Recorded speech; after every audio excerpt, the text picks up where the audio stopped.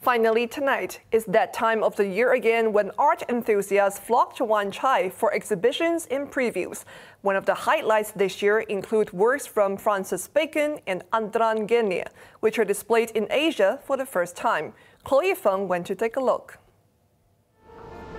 The annual art bustle is back in Hong Kong, and it's been a busy week for galleries and auction houses, hoping to lure collectors back to the once vibrant art scene.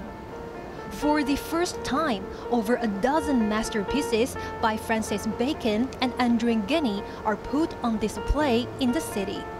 This is the first exhibition of Francis Bacon in Hong Kong, the first Adrian Ghenie exhibition in the city, and the very first in the world of a joint exhibition of the two important figurative painters.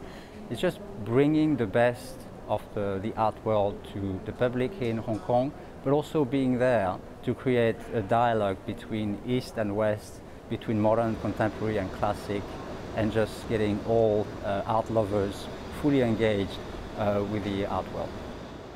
Called Flesh and Soul, the exhibition connected the two artists who live in different eras but are said to have both used art to explore history.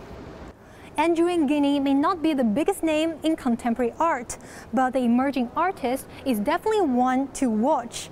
Known for using art to address the traumas of humanity, Ghenie's unorthodox techniques of dripping, pouring and knifing create canvases that are often rough and jagged, just like this one behind me.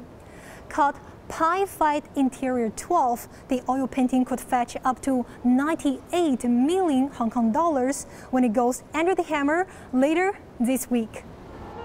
Other paintings on sale later this week include works from Pablo Picasso, Claude Monet, as well as Yayoi Kusama and Zhang Daqian.